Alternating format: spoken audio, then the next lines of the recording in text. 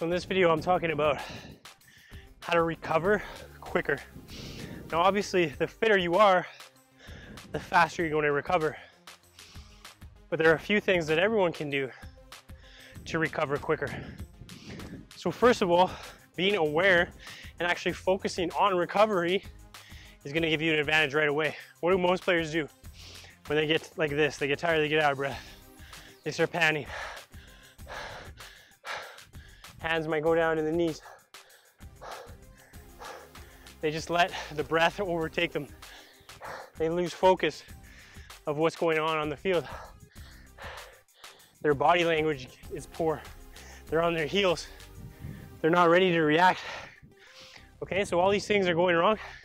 And yes, you're out of breath, but it's actually affecting your ability to perform and do your job. So what you want to do instead is, first of all, be aware of your breath. Try to calm it down.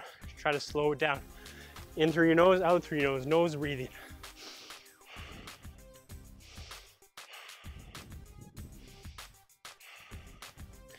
You don't want to have super deep breaths.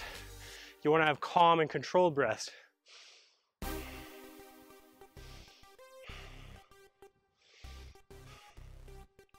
Now, handling your breathing is one thing, but guess what? You can't take all this time to just focus on your breath. You still have to play the game. So while you're recovering, first of all, get yourself back into position. Don't walk or don't jog back into your defensive space.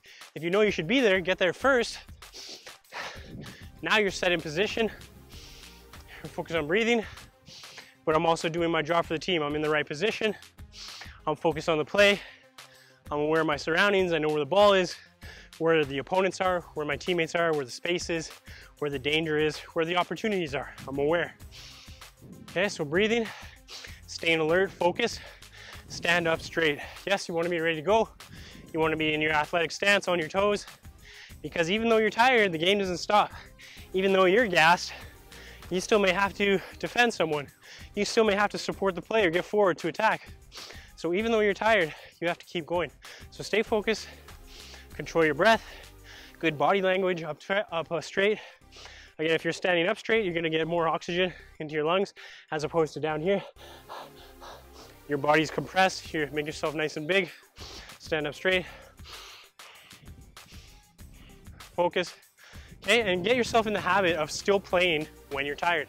As I said, the game doesn't stop when you get tired. You have to keep going. So even though you're tired, focus on and ask yourself, where should I be right now? What should I be doing? If you have the ball, focus on your quality and composure, because when you get tired, it's so easy to have sloppy touches, to make mistakes, and give the ball away. So focus on your recovery, breathing, body language, awareness, still focusing on the game, being ready to go at any moment, but bringing your heart rate back down to resting rate, or as much as you can, so you can go for another sprint, you can keep going. Also, I want you to focus on this right here, the mental aspect of your mental fitness. So even though you're tired, when you get tired, so many players say, oh man, I'm so tired. Oh, I'm just gonna rest for a bit.